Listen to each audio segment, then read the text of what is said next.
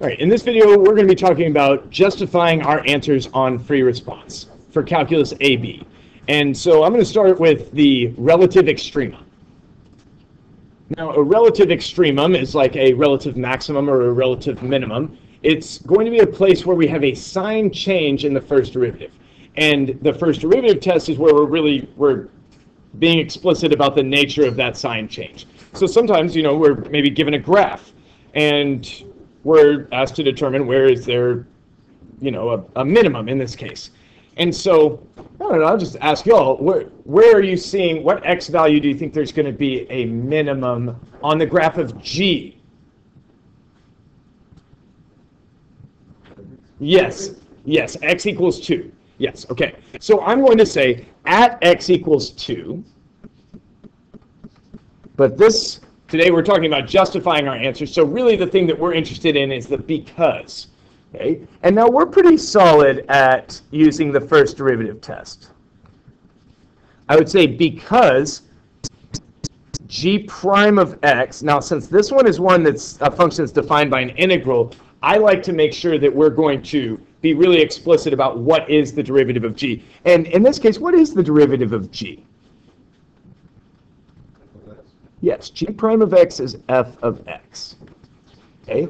And so I like to always write g prime of x, which I know is f of x, goes from negative to positive. And, ideally we're writing out the words negative and positive, but sometimes we don't have much time, right? It's coming down, the clock is ticking down on our free response, and we just need to put down an answer. And so I'm going to and throughout this video, I will be highlighting in yellow the justifications here.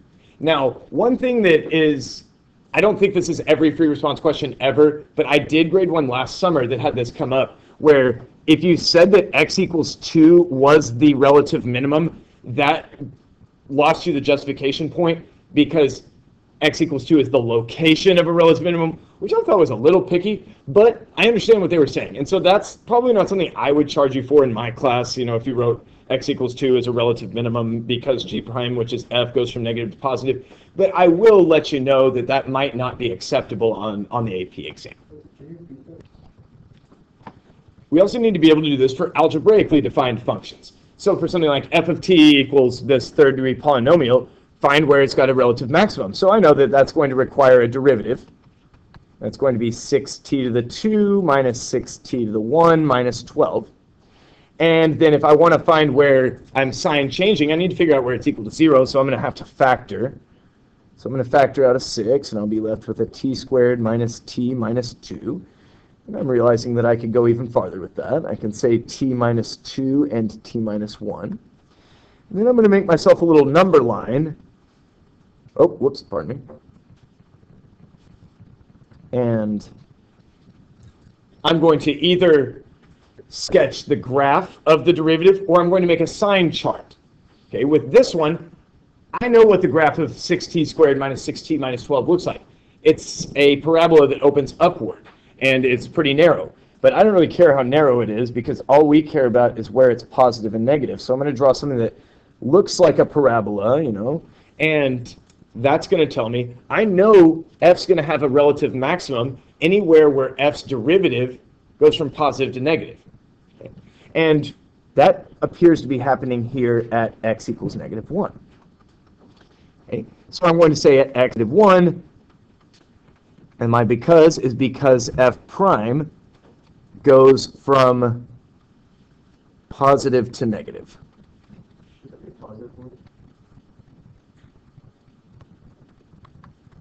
You mean right here? Yes, that should definitely be a positive 1. Yeah. Or that should be a positive 1, not the 0. Yeah, I made a factoring error. Okay. But I've done this problem like 4 times today, so. Okay, so that's what it would look like algebraically. Again, our reason being because f prime goes from positive to negative. And that's the first derivative test. Let's talk about the second derivative test. Seems like this year y'all really like the second derivative test. I've got people actively choosing to do the second derivative test, sometimes even when it's inappropriate. And that's where we're best off using the second derivative test in a situation like what you see below. That's where we're saying, okay, the first derivative is 0 and the second derivative is positive. meaning it must be flat while smiling. That's a minimum. That's the idea. Okay, but I do have a significant portion of my people that are, for whatever reason, really hesitant to be super explicit about the fact that dy dx equals 0, and that is the first step to using the second derivative test. If the derivative is not 0, then the function is in the midst of increasing or decreasing, and therefore could not be at an extrema. Okay, so for this one, I'm going to start by taking dy dx at the points 6 and 5. So I'll say at the point 6, 5 is equal to 6 times y minus 5 times x. And I'm going to say that that equals 0. And I'll have more to say about the justification here in a second, because this one's actually a little touchier, I feel like. Now, I need to take the second derivative. I need to do it implicitly. And so I'm just going to take it in general. What would be the if I'm taking the derivative with respect to x, what would be the derivative of 6y with respect to x? 6 dy dx. Yes, it would be 6 dy dx. And then I know the derivative of 5x is 5, so it would be 6 dy dx minus 5. And now, if this was a situation where the question had called for you to find the second derivative of y with respect to x both times in terms of x and y only, that's where we would need to substitute on that with the 6y minus 5x. But that's not what the question's asking. It's asking if there's a maximum, a minimum, or a neither at x equals 6. So what we're going to do is we're going to plug in 6 and 5 into the second derivative. And we're going to get 6 times 0, because I already knew that the dy dx was 0, minus 5. Okay? And now, I think I'll start off with, say I hadn't said that equals 0. I would then need to say, what am I going to conclude? Is this going to be a maximum, a minimum, or neither? Maximum. Yes, it is going to be a maximum. So I will say maximum. And now this alone would not be enough, because the idea is the first derivative is 0 and the second derivative is negative. I have declared really neither of those things. So I would say something like maximum because dy dx equals 0 and second derivative is negative. Okay? That would be my good solid justification. Okay? That's great. But there's a slightly faster. I could also, kind of in line with my work, put in my justification. Say, hey, there's dy dx equaling 0. And hey, here's the second derivative being less than 0, and therefore it's a maximum. That is sufficient. Okay? But we have to be very explicit about the fact that our derivative is equal to 0 and explicit about the sign of our second derivative. Okay? I've got some people that will occasionally tell me, okay, the second derivative is positive, therefore it's a maximum, without checking dy dx equals 0, and that gets you nothing. Okay? Please don't do that anymore. All right, absolute extrema. That's something that happened on our recent test, but a lot of us, kind of got the answer, but didn't get all of the justification points. Okay? And these are, it's hard to gather all of the points, because there's a few things we need to be able to remember. And so if they ask us to find the maximum value on a closed interval, which might have square brackets, or it might have the less than or equals, okay, then we need to run the candidates test, the closed interval test. And so that's where I'm going to be taking my x values of the endpoints and evaluating my function at those. And so I'm interested in maximizing g of x. Okay? And so I'm going to say, well, g of x is the integral from 0 to x of f of t dt. And I know what the integral from 0 to 0 is. It's going to be 0. Then I can also do the integral from 0 to 10 of f of t dt.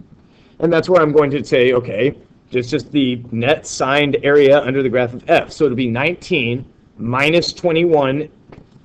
Maybe I'll actually write this out. 19 minus 21 plus 9 minus 2. And that's going to be, what is that going to be? 5, okay. Yeah, because I got negatives. Yeah, okay. I don't know. I just really wasn't seeing that. Okay. But then I also need to consider the critical points. Okay. Now the critical points are going to be 2, 6, and 8. So you need to give the reader a reason to believe that you know why you're selecting those points. Okay? You can't just choose those points at random. I graded a problem like this summer, and there were people that would just do every integer or every place where there was the graph of f was 0, and maybe if they were given that x value, they would consider that one too, and they were just trying to throw stuff at a wall and see what stuck. Okay, and that's not good enough, right? We have to explain why are we interested in 2, 6, and 8. That would be because when we take the derivative of g, we get f of x, and I'm interested in where that's 0 because those are potential extrema. Zeros are the derivative. Also, places where the derivative fails to exist will be candidates, but that's not going to happen on this one because f is well defined everywhere.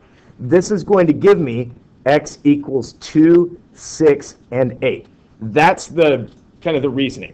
It could also be as simple as, especially if you've already declared that g prime equals f previously in the problem, something like g prime equals 0 and an arrow over to those values. I just need something to tell me why do you like those as candidates. And I think a lot of y'all got that message from me on the recent test. Why do you like these as potential extrema? So at x equals 2, I'm going to go from 0 to 2 of f of t dt, and that's going to be 19. At 6, I'm going to go 0 to 6 of f of t dt, and that's going to be 19 minus 21, which is going to be negative 2. And then at 8, I'm going to integrate from 0 to 8, and I'm going to get 19 minus 21 is negative 2 plus 9 is equal to 7. And now at this point, my job is to say, oh, look, here is the largest value. Okay, the maximum value is, and remember that if they ask for a value of g, our answer needs to also be a value of g. So that would be g of 2 equals 19. Or just 19, but not x equals 2, and not the coordinate pair 2, 19. They seem to really not like coordinate pairs. So I had something else to say about this. Oh, you might be saying to yourself, hey, you want the maximum value, and x equals 6 is a relative minimum. Why didn't you just cross that one off?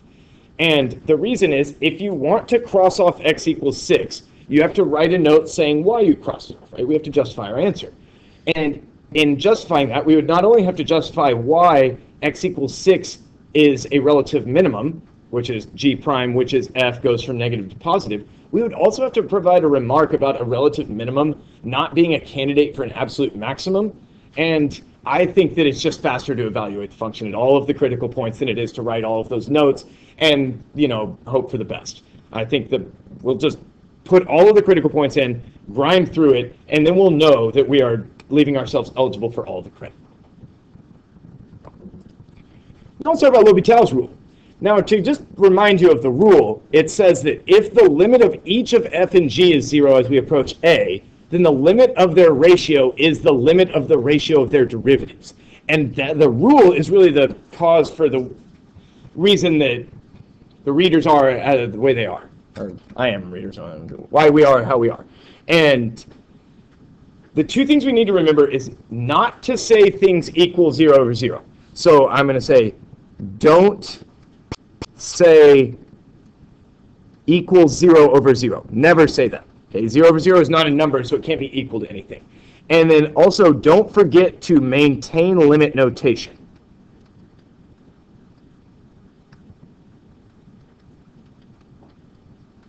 Okay. And so, for example, and I'll just kind of show you what I mean by this. Find the value of the limit as x approaches 4 of f of x plus 11 divided by the integral from 4 to x of f of t dt if f is a twice differentiable function with f of 4 is negative 11 and f prime of 4 is 2/3. So we can't say that this equals 0 over 0, but in the one that I graded this summer, you were okay to say arrow 0 over 0. What I might recommend is separately describing them as going to 0. Now, f of x plus 11 is going to 0 because f is approaching negative 11 because it's a differentiable function, meaning it's continuous. Okay? The integral from 4 to x is approaching 0 because it's approaching the integral from 4 to 4, and we know that's going to be 0. So I'm going to say, I'm going to use L'Hopital's rule.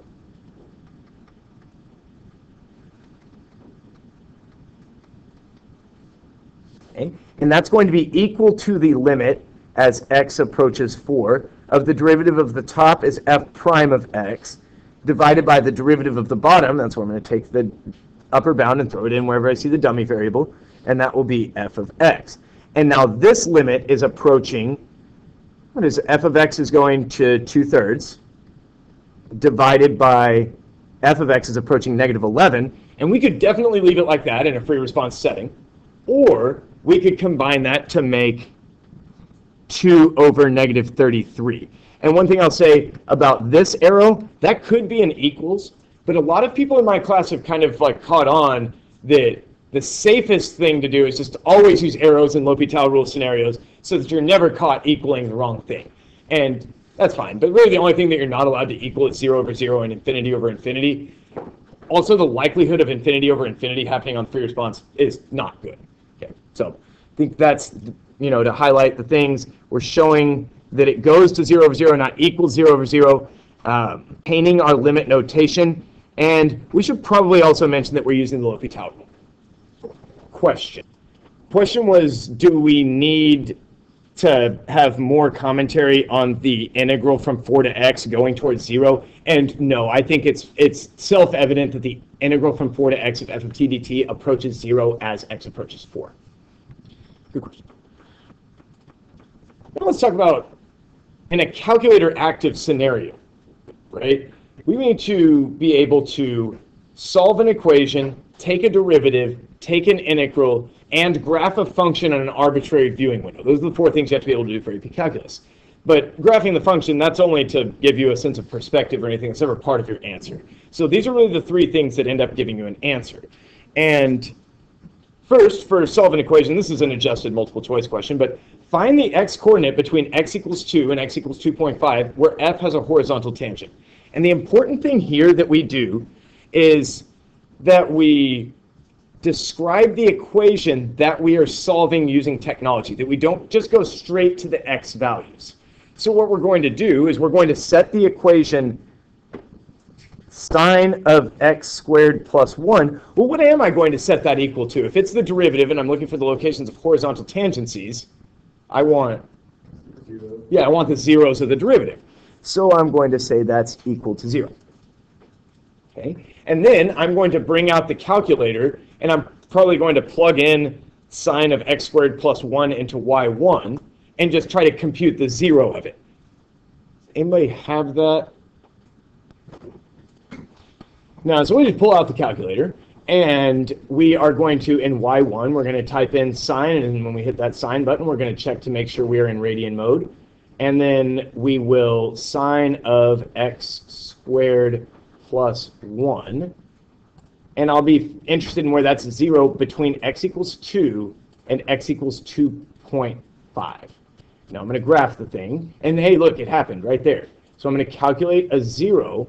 Since there's only one of them, I could say the left bound is 2, and the right bound is 2.5. Give it a guess. And here I get. Notice that it says y equals -3 times 10 to the -13. You have to know that that means 0. Okay? It's a little bit of round-off error or something. I'm not entirely sure why it does that. You might need to ask your physics teacher or somebody that understands electronics. But I'm just going to report that that happens at x equals 2.299. And the important justification here is the equation that I solved. Okay? Now, if I'm interested in taking a derivative and an integral, I'm going to do this twice. Okay, so I'm going to type in the velocity function, 3 plus 4.1 cosine 0.9t. Okay. And then if I want to take a derivative, I hit math 8. So I want to take the derivative with respect to x of y, call on using F4 or the variables menu right here, at the point where x is equal to 4, because x is just kind of standing in for t in a calculator world. And I get, okay, acceleration is 1.633. But this answer is unjustified, right? We want to make sure that, readers are a little suspicious. They are going to assume you just stole the answer from somebody else. And so what you do to assuage them of their fears is you're going to say, hey, I took the derivative of v and plugged in 4. I know we talked about this a little bit in the past couple of weeks, but I just wanted to, point that out again. That's important. And for an integral, okay, if I need to find the total distance, okay, I know that to find an integral, I'd use Math 9, and the total distance on 1 to 4 is going to be the integral from 1 to 4 of the absolute value of velocity. Now I get absolute value from math, and I scroll to the side. Although I've also heard recently that it's available in F2. Okay, I'm going to take the absolute value of y1 at the time, or between time 1 and 4 with respect to x. And it'll tell me that that value is 5.602. But again, this is not enough. This is unjustified. I need to tell the reader what I typed into my calculator. So I'm going to say the integral from 1 to 4 of the absolute value of v of t dt is equal to that. That's the justification, and we just need to be careful when we're using a calculator. Sorry. Okay, separation of variables is the type of thing that I feel like we did pretty good on when we hit that unit. And we definitely didn't struggle with showing our work, but I think it's good to go back and review where do the points come from. So here's an example. This is where they say find y equals f of x, the particular solution to the differential equation with the initial condition f of 0 equals 1/5. And so we remember that we have to get all of the y's over here and all of the x's over here. And then we take the antiderivative of both sides. So that's, now probably realistically when you're working this, you're actually not doing that immediately. You're probably saying 1 over y squared dy is equal to 4x to the third dx. And we're going to need antiderivative of both sides of this equation. And, if it's a fraction, I want you to rewrite it as a power when you're antidifferentiating. So we get add 1 to the power and divide by the new power. It's not log of the absolute value of y squared, you know that, is equal to antiderivative of 4x to the 3. I'm going to add 1 to the power and divide by the new power, and I just get x to the 4. And I don't forget the plus c. Then I'm going to just start trying to access the y. So I'm going to say y to the negative 1 equals negative x to the 4th plus c. Remember, we don't really do algebra with plus c, so it just becomes a new c. And y to the negative 1, that's equal to 1 over y. So if I want to access just regular y, I'm going to say 1 over y is this, then y is 1 over this. So it's going to be 1 over negative x to the 4th plus c. But I'm not done. I need to use the initial condition of f of 0 is 1/5. So y equals 1/5 when x is equal to 0. And that's telling me that c needs to equal 5. So in conclusion, my answer is f of x equals 1 over negative x to the 4 plus 5. Okay. And the way, and I'm just going to kind of copy in the scoring guidelines usually, real quick. So this problem is typically worth 5 or 6 points on the free response. The first point is always separates variables, and they always have the note 0 out of 5, 0 out of 6 if no separation of variables, and that's pretty catastrophic. That's like missing a few multiple choice problems. Okay. No. I'm just writing in gray so that the viewers online can see like where each point comes in and where I achieved each of the points with the arrow. And so I separated variables. I successfully antidifferentiated. Sometimes each antiderivative is worth 1 point, so that would be where it's worth 6. Okay. Sometimes the plus c and the uses initial condition get merged into 1 point. Okay, and then there's kind of a maximum, like in this case it would be maximum 2 out of 5 if no plus c. Right? And because how can you find the value of c and get your actual solution if you don't ever have the c down on the paper? Now I recommend, I know that sometimes they have a little bit of leeway, but I want to see y'all writing down the plus c as soon as you're anti-differentiating. Don't wait until a later step to be like, oh wait, I got a plus c here. Because sometimes you'll have put it in the wrong spot, and sometimes you'll run afoul of the grader, right? We don't want to do As soon as we anti-differentiate, that's when we're incurring a plus c. Okay, uses the initial condition, that's where we plug in on x and y to try to find the value of c, and then solves for y is getting y equals. Not some sort of implicit thing like right here. That would be an implicit formula for y. 1 over y equals x to the 4 plus 5. That's not gonna get the job done. Okay, and I think that's all I got to say about separation variables. Right, now the last thing I've got for you is the point of inflection, and this isn't super common, and when it does, I mean, it shows up on every exam, at least on multiple choice or free response, but when it shows up on free response, it's not worth a whole bunch of points or anything, but I feel like sometimes people end up trying too hard for the point of inflection, and so I just wanted to go back and talk about justifying our answer for that. So, again, the same graph, g of x is the integral from 0 to x of f of t dt. Where are the inflection points on g? Well, we know that points of inflection are sign changes in the second derivative. Okay, so it's going to be where g double prime changes signs. But to figure that out, I need to know what g double prime is, and in order to figure out what g double prime is, I need g's first derivative. So g prime is going to be f of x. And then g double prime is going to be f prime of x. Okay. So that will be any place where f prime changes signs, where the slope of f changes signs. So where the slope of f goes from positive to negative or negative to positive, and that's looking like here or there.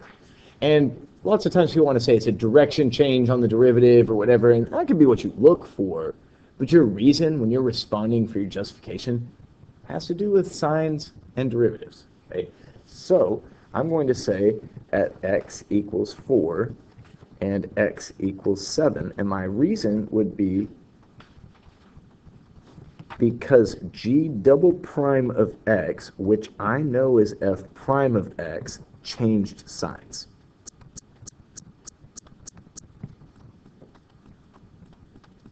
That's my reason. And I feel like the issue on this scenario is oftentimes that people are trying too hard.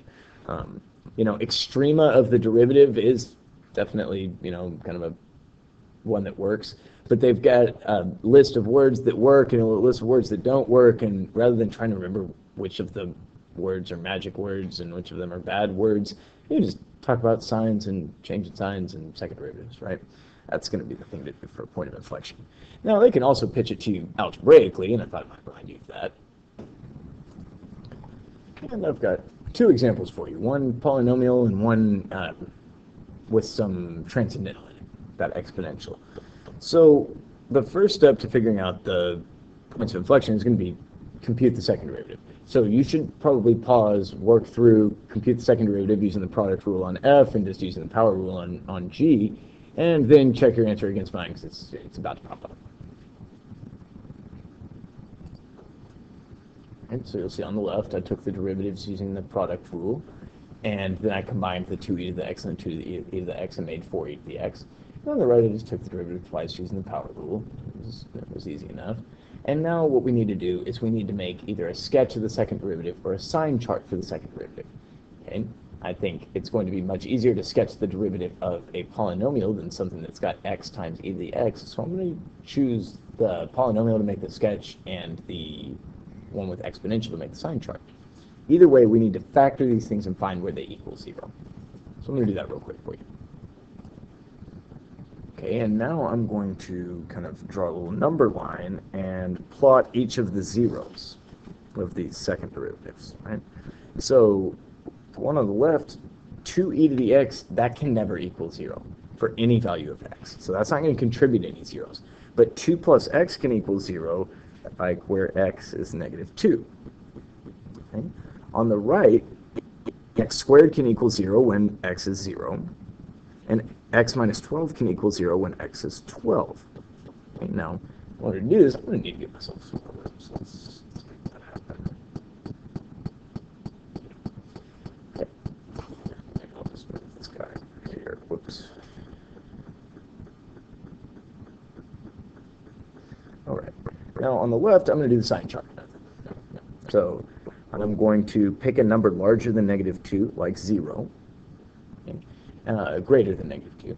And I'm going to plug in 0 into f double prime and determine whether it comes back positive or negative. 2 times e to the 0 is 2 times 1 times 2 plus 0 is going to end up being 4, which is a positive number. So I know that it's positive on that entire interval. Okay, where x is less than negative 2, I've got, well, something like, I don't know, negative 10. So 2 times e to the negative 10. E to the negative 10 is a positive number. Multiplied by 2 is still positive. And then multiply that by a negative 8, and you're going to get yourself a negative number. And so I'm seeing here a sign change in the second derivative, because this is f double prime, and that means it's going to be a point of inflection. But we know that on the AP exam, the reader cannot and will not look at your sign chart or your sketch of the graph, so we're going to need to kind of declare our answer. So I'm just going to say f has an inflection point at x equals negative 2 because f double prime changed signs, right?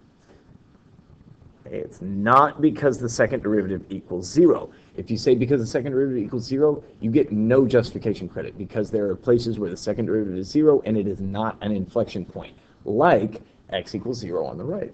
Okay, so if I'm going to make a sketch of that, and I might also label this as the sign chart,